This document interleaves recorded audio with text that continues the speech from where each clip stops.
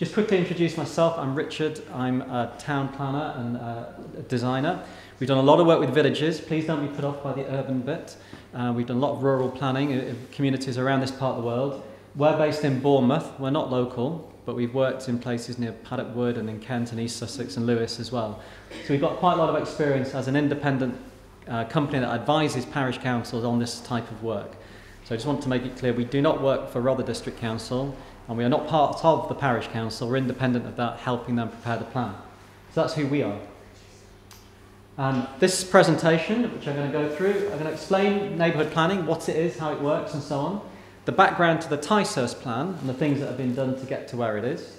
And then this middle bit here, the neighbourhood plan itself, I'm just going to take you through it almost page by page, very quickly, to say this is what's in the plan. These are the bits you need to perhaps focus on. And then at the end, then how to comment and provide your feedback.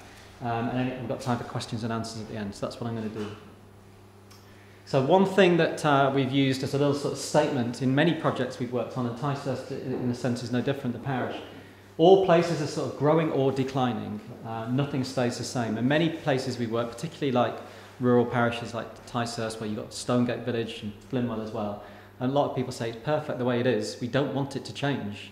But I'm afraid that's not possible. Things are going to change in the future. Things could get better, things could get bigger, things could get smaller.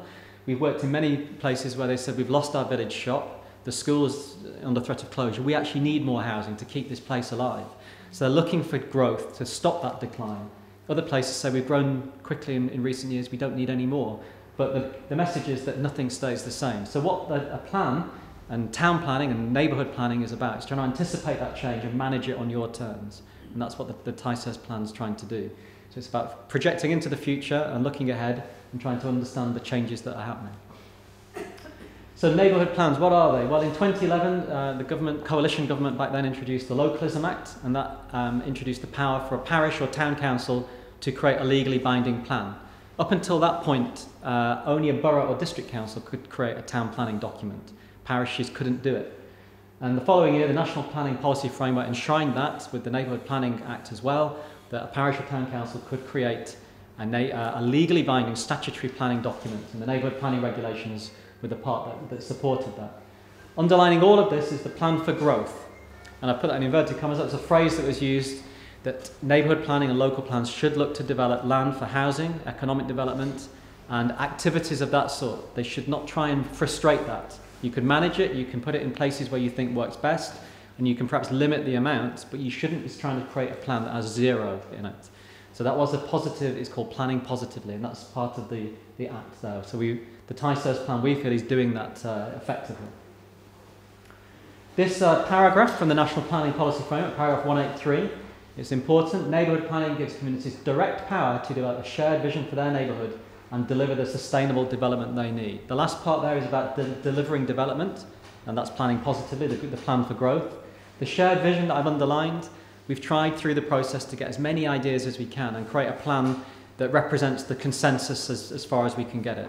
There will be people that aren't happy with all of the plan, there'll be people happy with some of the plan, but as far as possible we're trying to get that shared vision in place. The reason that is important is at the end of this process there's going to be a referendum, a local referendum on the plan. When the final plan is put out there for adoption by Rother District Council as a statutory planning document, the people that live in the electoral area of Ticehurst Parish on the electoral roll will get a vote, yes, no, do you wish the plan to become the adopted plan for the area? So if people open that final version and don't recognise ideas that relate to them or are relevant to them, and they can't see that vision that they can support, they'll either vote no or just not vote at all.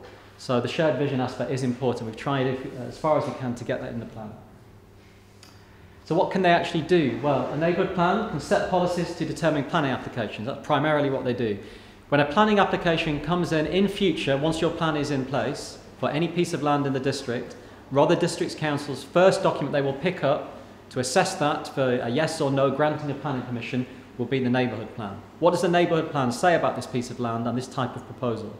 So it will become the document that is used to grant planning permission or not. They can describe the quality of development in an area, design guidance, the type of buildings to expect, the scale, the materials, and so on. That's in the plan that we've got out today, the draft version. There is a mechanism that allows them to grant planning permission directly. It's not in the Ticehurst one at this stage, but a local neighbourhood development order can actually describe planning permission, and planning permission can come directly through the neighbourhood plan in certain instances. And that last point, planning positively, the power to promote more development than the local plan. And that's important too in certain parts of the country, particularly in sort of the north of England, rural areas where they've not had a lot of housing development, but they've wanted more. They're going over and above what the local plan is asking and saying we do need more housing in this area. Neighbourhood plans give you that power. There's a sort of system within which they fit. So neighbourhood plans need to be, and this is the phrase, general conformity with adopted national and local planning policy. So the National Planning Policy Framework sets out for the whole country what planning should do in the United Kingdom. Well, actually it's England and Wales. And that system sets out policies. Your neighbourhood plan needs to fit with that. It can't contradict it fundamentally. It needs to generally conform. Rother District Council has adopted strategic policies for the whole area, for the whole borough, the district. It needs to conform with that. And within that, the neighbourhood plan can deal with matters that are important in the neighbourhood area. So there is a sort of a hierarchy, national policy, local policy, and then the neighbourhood plan can express itself within that. As long as it is in general conformity and does not fundamentally contradict either of those two layers above it, it's good as a plan to be adopted. And there's a test to make sure that it does that. So this is your neighbourhood plan area, this diagram. It appears in the document. The dotted line around the outside is your boundary. Interestingly, you take in not all of Buell Water, but most of it. A little bit, I think, belongs to Wadhurst Parish. I'd love to see sort of a little floating thing down the middle, like having a swimming pool for the boundary of your plan in the corner. In yellow, we've picked out in the sort of golden yellow colour, Flinwell, Ticehurst, Stonegate, the three primary settlements, but we know there's three-leg cross and other bits around it. And this network of lanes, historic movement pattern with the ridges of the landscape, this productive landscape in this part of the world, and Stonegate on a high piece of land to the south there. And that historic landscape has been an important part of the plan as well. So that's the area within which the policies apply. Neighbourhood plans can't write policies for bits of land outside their boundary. So even if people wanted to talk about traffic issues over the east or the west, the policies apply within. So where are we in this process? What I mentioned at the beginning, we're at a very important part of the process. Well, point one there, defining the neighbourhood area. What is the extent of the plan? That boundary was approved. The boundary is the same as the parish boundary, which is sensible to do that. Preparing the plan, we've prepared it. And we're now at this bit highlighted in yellow, the formal 6-week consultation, which is Regulation 14, as it's known in the technical bit. This might look alarming that we've not got very far. We've got a long way to go. But that's not how it reads. We've actually, preparing the plan is the biggest bit of time, and there's been a year or so or more doing that. What follows should happen quite rapidly, we would hope. Consider revisions and changes. After the end of this consultation period, which ends 14th of February, we need to gather all the comments back from all the public that have filled in the questionnaire, find out what their views are on the draft, which bits they like, which bits they don't, which bits should be improved. We also need to listen to comments from the statutory agencies, Natural England, Environment Agency, Historic England. They will all comment on the draft as well. What do they think of the plan? The steering group will consider the revisions and changes. They will make those changes as they see fit. They won't have to enable all of them, but they need to have a reason for what they've done and why. The plan will go to Rother District Council. They will then publish it for another 6 weeks, which is Regulation 16. So there'll be a second chance to see the final version of the plan.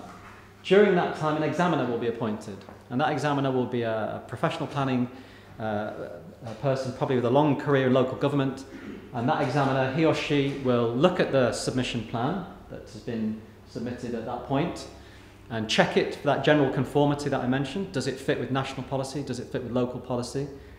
The examiner will not be that concerned with decisions you've made about what's important and what isn't. That's a choice for you to make. The examiner's role is primarily and very tightly described as, has it been done in line with the regulations, not do you agree or disagree with the choices inside it. If the examiner feels that it has met the regulations, they will recommend it goes forward to that referendum. And if the referendum votes yes, the majority of those that turn out to vote yes, it becomes the adopted plan for the area. So although that diagram looks like there's a lot to get through, these steps that follow this formal consultation should happen quite quickly. The reason this is an important point in the process is that during preparing the plan, there's been lots of informal consultation. There's been surveys, questionnaires, we've had meetings in this room, we've had drawings on the table, we've been out and doing site visits, taking photos. There's been lots of informal information gathering, which has been really, really valuable. But the bit that really matters in order to make the changes that follow is the consultation period we're in now. And that's why the questionnaires, if we can get as many people as possible to fill as many of the questions in as they can, give as many answers as they can, they're the ones that really count. So what happened to get us here? Well, 2015, the steering group here in Ticehurst was established, and they did some early work preparing it, getting that boundary established. 2016, significant series of events here in this room and in other parts of the parish as well, up in Flimwell and down in Stonegate as well.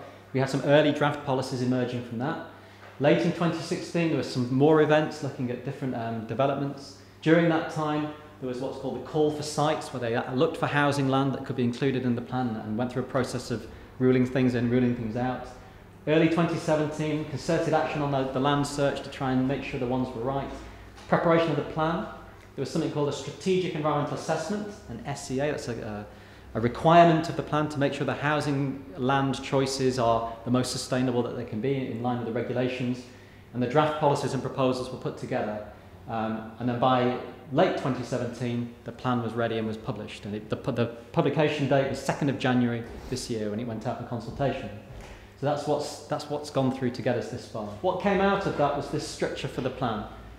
Housing, infrastructure, employment, and the rural characteristics of the parish were important.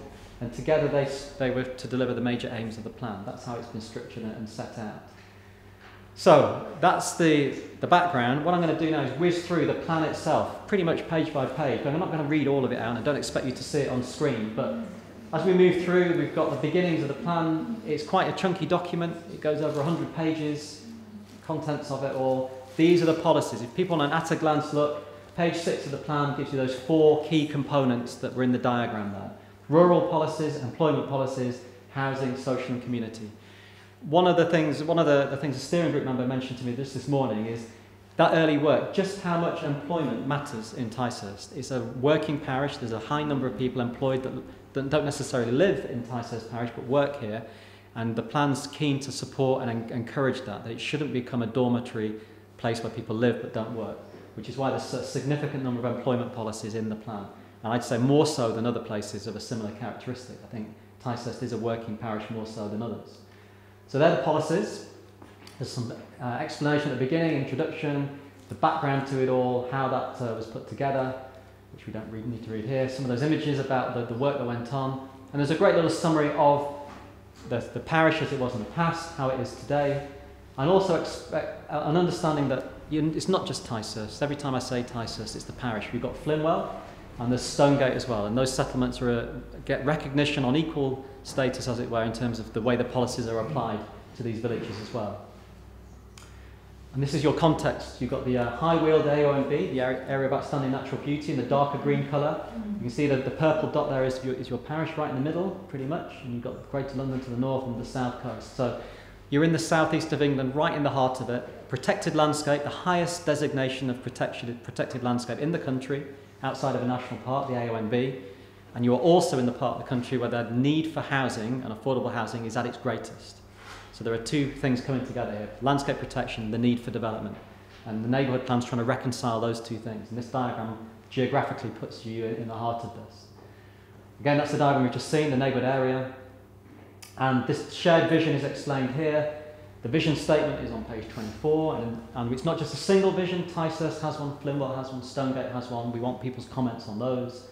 And that diagram that explains the aims of the plan and the objectives. There are 10 objectives for the plan. These things are the policies try and implement. Again, we want comments on that. And the rural policies, again, what we've got here, area of outstanding natural beauty, how the plan supports that. A little diagram of that ridge, the topography, the pinky colours, higher land. These are really important settlement patterns with Ticehurst and Stonegate high up and the land in between dropping down. You can see Buell Water on that image there. Green gaps between settlements, that was something that people were very keen to see. Not a coalescence between Flimwell and Ticehurst. There's a sense that it's creeping down the hill and they're merging together, trying to keep them separate, and that policy sets that out. Protecting green spaces and how these will be allocated. These spaces here on this plan have a designation in the neighbourhood plan to protect them from development. It's a power that a neighbourhood plan has, and they've applied them to these spaces here. We've done a similar thing in Stonegate and in Flimwell. We've already had a landowner who has number 5 there, not happy with that. They would like to have that designation removed. It's on the allotments, but people may feel that it's important to have it designated. So already there isn't necessarily the agreement on all of this, so that we have this debate, and that's why we're in a consultation phase where people can give their opinion on this. These, as I say, these areas shown in green would be protected from development through the neighbourhood plan. And there's a table that explains the reasons behind that and so on. Developing footpath and cycle networks across the parish is important. There's a rural one. And the blue headings in the plan are actions, not policies, but actions. So there's a series of projects and actions that the steering group and others can take forward to make these things happen. And it's important that these get endorsement through referendum as well. Employment policies. We were given a fantastic series of photographs of your business owners, which has really brought the plan to life. As I said at the beginning, there's a lot of employment, a lot of retail, a lot of things, and a high level of activity in Ticehurst, perhaps more so than other places of a similar size. And this chapter tries to capture some of that, the faces behind it. So again, background to rural employment land. Here's your smiley taxi driver, and we've got hairdressers and all sorts going on. I think it's a great image, this one. And we've got policies about protecting and enhancing those services. Policies that, if we move on, look at protecting the heart of the areas. We've got Flimwell's retail area, Ticehurst as well. Supporting tourism and recreation. People felt that was not being exploited in a positive way as much as it could be. Buell Water, for example, people coming for walking and the long distance footpaths and so on. There's more that could be done to encourage tourism in the area and supporting them. Diversification of agricultural businesses linked to that. It might be some farm occupation wants to try and encourage tourism and diversify their business. That would support them in doing that. Enhancing and protecting existing employment sites, and protecting and enhancing the centre of the villages as well. So again, we've got actions about infrastructure as well, and employment actions as well. So that's that chunk of the plan. We then move on to policies around, if we click on, housing. And the housing bit has been difficult and perhaps contentious for many about how we can do it. And remember, the regulations ask people to plan positively in their neighbourhood plans. So our aim is to provide high quality housing for all residents in small developments that reflect the high Weald historic pattern.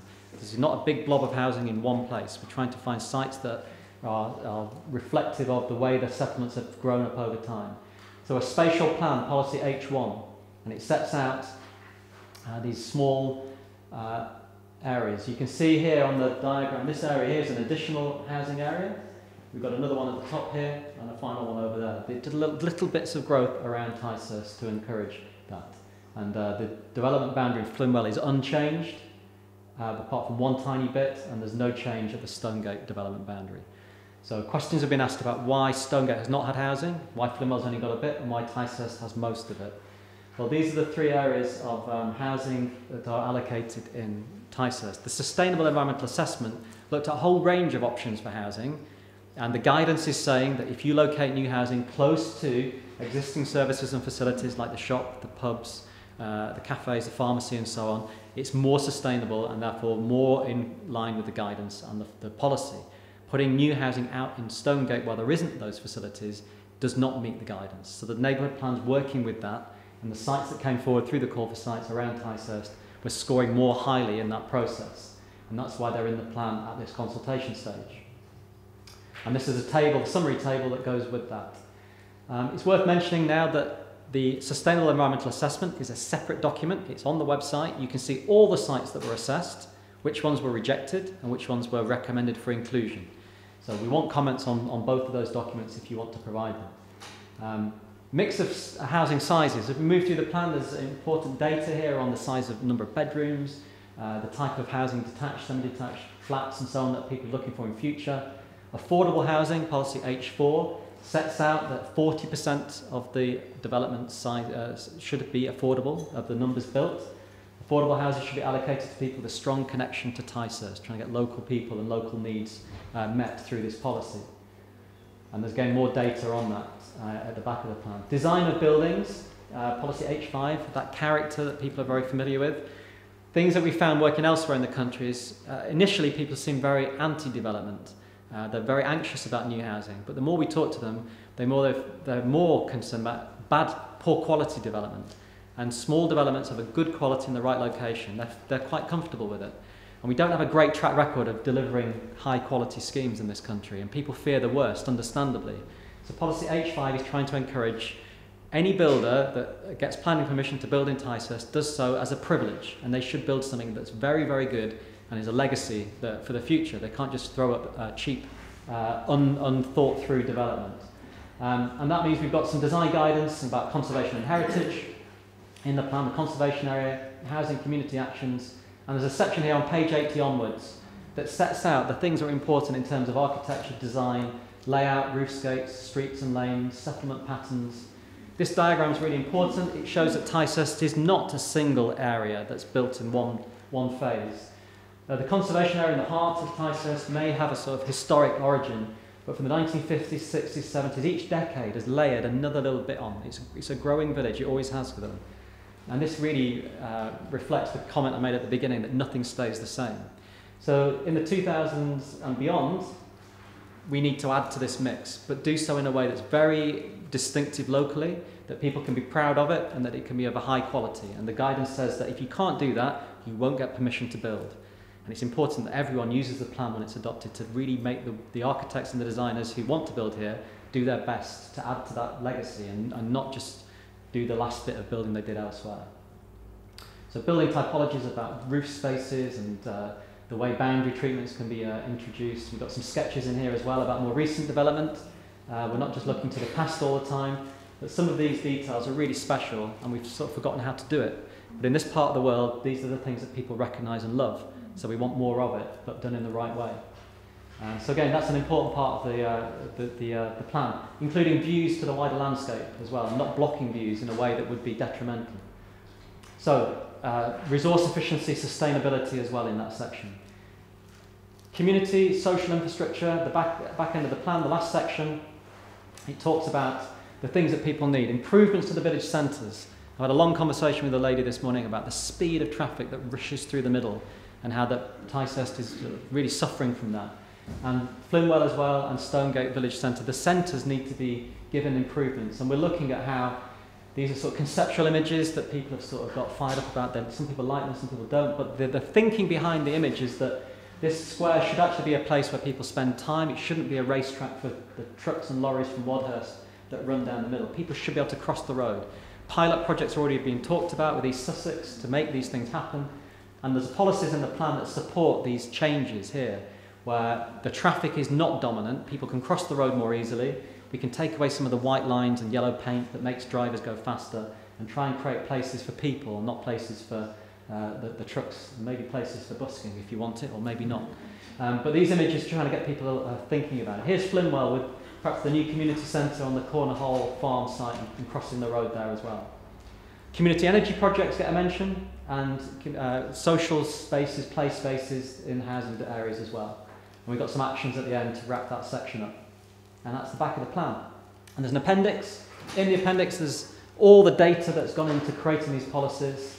There's a big table there that sets out everything all the background evidence that's been put together to make this happen. On the back of the cover, and this I'll zoom in on this, is how to comment. And this is the important bit. By email, on the web, there's a dedicated website. By post, there's the hard copies of the questionnaire, and there's an online version of the questionnaire that people can click and put their answers in digitally. So we're giving people as many options as possible. We found in other projects like this that you get as many paper copies as digital. People like to be a bit old-fashioned and good for them. So do fill one in today or take one away. The deadline for this is Valentine's Day. Okay, so if you don't want to upset your other half and be filling it in on the evening of the 14th, try and get it in the day before. The reason I'm coming back to this slide is that that formal 6-week period that we've now got 2 weeks left on, we're 1st of February now, we've got 2 weeks left, this is when it counts. All the ideas we've had before have been great, they've helped us get the plan in place, but we really want to hear people's views now. The more we have now, the more we can understand the revisions and changes that are needed before it goes to Rother District Council. That's really important. And that's the web address, and that's it. Thank you very much.